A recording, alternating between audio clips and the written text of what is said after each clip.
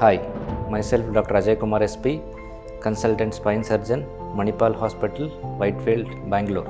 Back pain is extremely common condition and most often surgery resolves it, which is always not true. Let's know about why back pain occurs and surgery is the solution for it or not. Trauma, aging, improper biomechanics and minor wear and tear activities all will lead to back pain.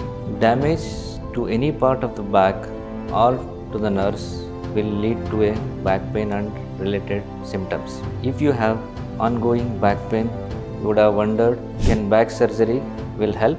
In fact, back surgery will be needed only in small percentage of cases, and most of the back pain can be managed with anti-inflammatory, ice application, physiotherapy and rehabilitation, and doing yoga.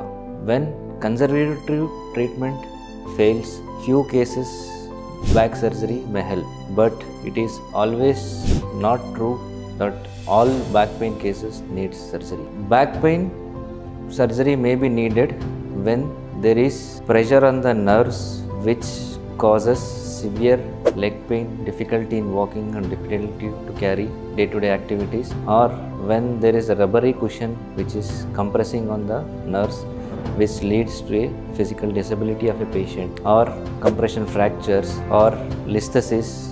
What we say is like one bone is slipping over the other, which again in turn causes pressure on the nerves. And lastly, after all the conservative management which fails, the following are the conditions which may need surgery, which is progressive, which is making weakness, numbness and not able to walk, or deformed spines such as kyphosis, where there is forward bending of spine, scoliosis, where there is side bending of the spine, or severe pressure on the nerves which may be in the form of bony stenosis, or because of the cushion which is coming out and pressing on the nerves, or due to fractures which causes permanent disability.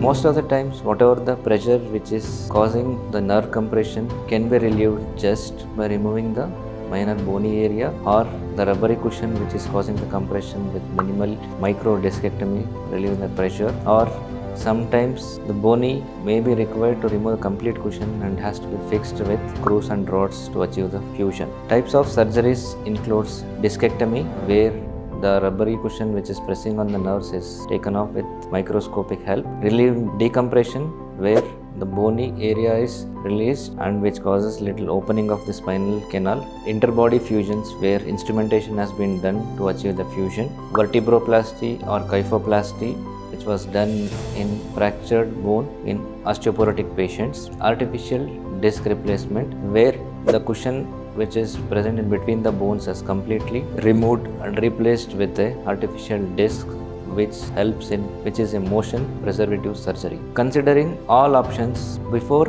agreeing to go for surgery, please consider taking second opinion from qualified spine surgeon, because spine surgeon knows what type needs surgery and what type which may not be addressed in surgical way can be managed in conservative ways. Spine surgeons have different opinion regarding what conditions need surgery, what type of surgery is needed, or few people may not be addressed with surgical options and which may warrant to get better with other non-surgical options.